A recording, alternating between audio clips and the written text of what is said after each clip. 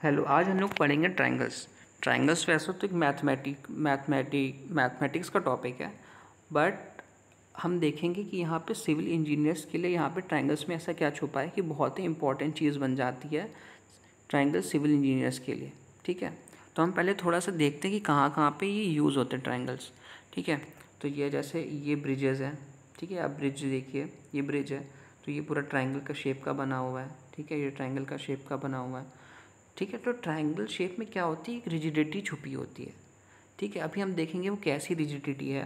Basically जो triangles होते हैं ना, वो सारे एक्सियली रिजिड होते हैं, एक्सियली रिजिड होते हैं।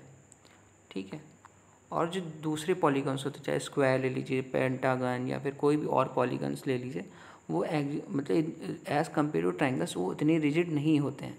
ठीक है, तो वो अभी देखते हैं कि कैसे रिजिडिटी आती है, कैसे नहीं आती। ठीक है, तो यहाँ पे हमने देखा ट्रायंगल्स यूज़ हुए हैं। फिर ये देखिए, ये एक फ्लोरिडा में बहुत बड़ा स्ट्रक्चर है। ठीक है, तो ये बेसिकली आपको ट्रायंगल्स का शेप के दिखाई दे रहे होंगे, छोटे छोटे।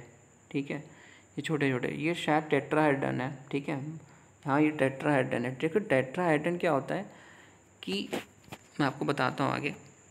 जैसे कि ये देखिए, यहाँ पे भी ट्रायंगल्स बने हुए हैं, यहाँ भी ट्रायंगल्स बने हुए हैं। तो ट्रायंगल्स में एक्सियल रिजिडिटी होती है।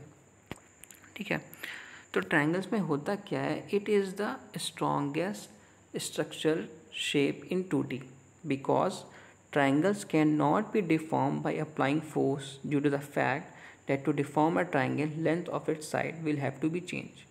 मतलब कि ये बोल रहा है कि अगर आपने ऐसे कोई ट्रायंगल लिया, ठीक है, और ये कह रहा है कि जो ट्रायंगल्स है उसको डिफॉर्म नहीं कर सकते हैं तब तक जब तक हम उसकी लेंथ में कोई चेंज ना आए। मतलब जब तक उसकी लेंथ अगर चेंज ना होगी तब तक हम उसे डिफॉर्म नहीं कर सकते हैं। ठीक है, तो अब देखते हैं कि क्या होता है, कैसे होता है। ठीक है, तो जैसे मान लीजिए ट्रायंगल है। ठीक है, ये मैंने एक फोर्स ए लगाई है, दूसरी फोर्स बी लगाई है।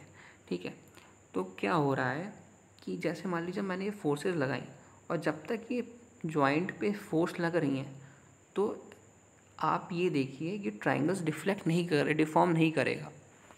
ठीक है, अब ना या ऐसे मूव नहीं हो कि ऐसे मूव हो जाएगा, या ठीक है, या फिर ऐसे मूव हो जाएगा, नहीं होगा, क्योंकि इसमें एक्सियल रिजिडिटी क्योंकि ट्रायंगल्स कैसे स्टेबल होते हैं, मतलब इतनी रिजिडिटी कैसे आती है। बेसिकली जो ट्रायंगल्स की जो रिजिडिटी होती है पूरी एक्सियल रिजिडिटी होती है। ठीक है, वो एक्सियली रिजिड होते हैं, एक्सियली रिजिड होते हैं। ठीक है, अब आपको समझने वाली बात यह है कि अब और पॉलीगन्स में ऐसा क्या हो रहा है कि वो इतने रिजिड नहीं है। जैसे ये स्क्वायर है, ये पेंटागन या फिर हेक्सागन, तो उसमें ऐसा क्या हो रहा है। ठीक है, तो हम देखते हैं आगे। जैसे मान लीजिए मैंने ये स्क्वायर बनाया। ठीक है, अब आपको समझ में आएगा कि ट्रायंगल्स इतना रिजिड क्यों हैं और अदर्स पॉलीगन्स इतने रिजिड क्यों नहीं हैं।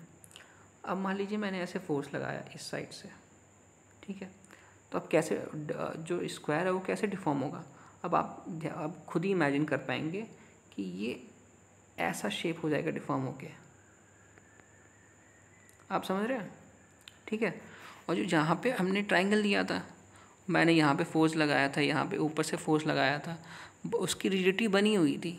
ठीक है, तो आप ये देख पा रहे हैं कि जो ट्रायंगल्स है वो बहुत ही ज़्यादा रिजिड है, एक्सियली रिजिड है। और जितनी भी पॉलीगन्स हैं, चाहे आप पेंटागन ले लो, हेक्सागन ले लो, कुछ भी ले लो, ठीक है, वो इतने रिजिड नहीं हो पाते हैं। ठीक है, तो हमने ये देखा कि इसलिए ट्रायंगल्स को ज़्यादा यूज़ करते हैं कंस्ट्रक्शन वर्क में। ठीक है, कि इतने ज़्यादा क्यों यूज़ होते हैं, क्योंकि वो बहुत ही ज़्यादा रिजिड होते हैं। अब 2D में तो हम ट्रायंगल्स यूज़ कर लेते हैं। ठीक है, और 3D में हम टेट्राहेड्रन यूज़ कर लेते हैं। टेट्राहेड्रन वो भी बहुत ही ज़्यादा रिजिड होते हैं। ठीक है, अब मैं हाँ आपको ये बताने वाला था कि मैंने क्या, एक सेकेंड, हाँ तो मुझे, हाँ सॉरी, हाँ टेट्राहेड्रन के बारे में बताना था। तो टेट्राहेड्रन हमारा कैसा शेप होता है, एक उसका ट्रायंगुलर जैसा ही शेप होता है। इसको मैं आपको शायद अच्छे से दिखा ना पाऊँ। ठीक है, तो ये भी बहुत ही ज़्यादा 2D में तो हमारा ट्राइंगल बहुत ही ज़्यादा रिजिड होता है और 3D में ये बहुत ही ज़्यादा रिजिड होता है टेट्राहेड्रन। बट अब हमने कहा कि ट्राइंगल इतना ज़्यादा रिजिड है तो हम हर जगह क्यों नहीं यूज़ कर पाते। अब ट्राइंगल के साथ भी एक लिमिटेशन है। अब जैसे मान लीजिए मैंने ये कहा था आपसे पहले कि ये मैंने ट्राइंगल बनाया, जब तक हम इसके जॉइंट फोर्स लगा रहे हैं, ठीक है, तब तक वो पूरा रिजिड है, मतलब अच्छे से काम कर रहा है, अपना पर्पस पूरा कर रहा है।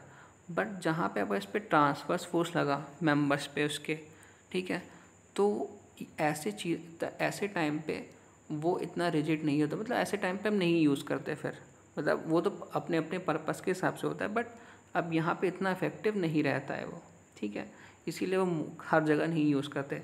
ट्राइंगल्स तभी मोस्टली यूज़ होते हैं जहाँ पे ब्रिजेस पे, जब यहाँ पे आपका फोर्स कहाँ पे लगता है, जॉइंट पे, ठीक है। इसीलिए सिविल इंजीनियरिंग में ट्राइंगल्स इतना, चाहे ट्राइंगल्स हो या फिर टेट्रागन हो, टेट्राहेड्रन हो, बहुत ही ज़्यादा रोल प्ले करते हैं कंस्ट्रक्शन वर्क में, कोई भी डिज़ाइनिंग होती है।